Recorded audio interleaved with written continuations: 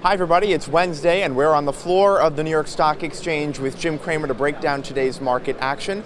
All right, Jim, stock's not really doing much. We have a Fed meeting today. What do you think? Look, I think people are in abeyance. They want to see what the Fed says. They understand that if a PPI number like we had today was very high, that it's entirely possible that maybe Jay Powell says something like, look, we got to step up the process, and therefore, while the banks may like that, Goldman Sachs starting to move up, why not? With this merger green light from the judge in the AT&T case, that's the stock to own. It's a double stock to own if Jay Powell says that things are going to accelerate. A triple stock to own, given the fact that C-Car results are going to come out at the end of the month, and I think the stock is going to have a radically great second half.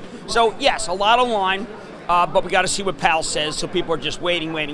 Don't bite on the first trade. The first trade is typically reversed within 20 minutes. So be careful, whether it be up, it gets reversed, or down, it gets reversed, because the futures guys come in too heavily, too aggressively, and they get it wrong. And adding to the argument of a strong economy were those Caterpillar numbers this morning, especially in Latin America. You know, I thought Latin America was good, and you know they did 24%. People looking for 28% worldwide.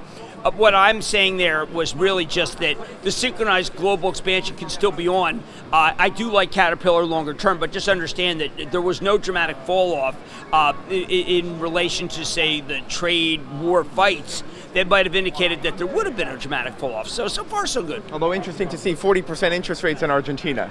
Yeah, Argentina is a disaster, which is a shame. At one point, it was the world's 7th largest economy. Thank you, Paul Singer, for giving me that data. The great Elliott management impresario, who was one of our fantastic speakers, and I urge people to get the transcripts of the corporate governance conference because you'll learn a great deal. You also need to go back over that conference because of Mr. Del Rahim, who lost so badly in the AT&T Time Warner verdict that came down last night. Yes, and if people don't want to read Judge Leon's 200-page ruling, they can read your Real Money column this morning. They should read the ruling because the ruling is just blistering and very condescending to Mr. Del Rahim. Yeah. Very conscious. So what's the impact, though, on the media space from this? Well, you know, he's just basically, Del Rahim was saying that these, that don't worry about fame. What matters is just the core group of TV stations. And Judge Harris is saying, listen, because of Facebook, because of Google, because of Netflix, even because of Hulu, these companies must merge. It's merge or die. And it was a pretty bold pro-merger verdict of likes of which I've never seen. And we're going to talk about what the ruling means for Comcast in our Action Alerts Plus video after this, so please join us for that.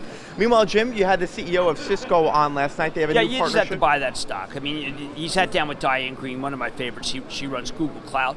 And Google Cloud is starting to really make a move.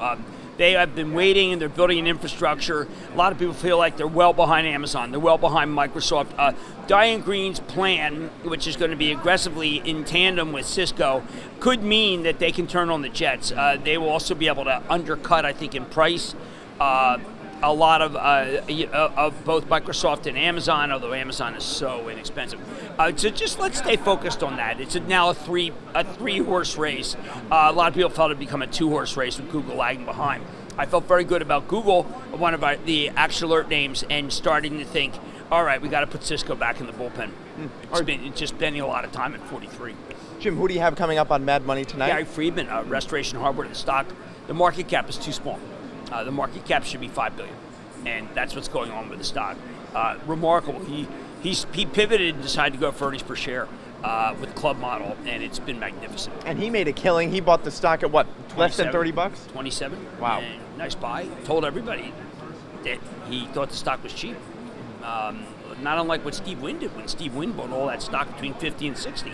Got to pay attention to these CEOs who buy stock and then tell you, look, I'm buying stock because it's cheap. We profiled Gary and Steve. Now Steve obviously stepped down, but these two were really clarion calls to buy the stock. All right, Jim, we are 90 minutes away from your Action Alerts Plus call. People can still go to actionalertsplus.com and join the club. Yeah, I mean, I understand. It's really important. These calls are define what it means to be a club member. So you should trial. Look, I'm an unabashed hype artist here on this because I have spent the last 3 days working on the call. And that's the only thing that I spend 3 days on, and I do it once a month. And my wife always says, what are you doing? I said, I'm getting ready for the call because it's the most important thing I can do for club members. So if you're watching the video and you're not subscribing to the club, I don't get it. I don't get it. You're going to get your money's worth from my 11:30 call just today. There's so much this week. We need a deeper dive from you in all these topics. All right, Jim, we'll be looking forward to that. Thank you.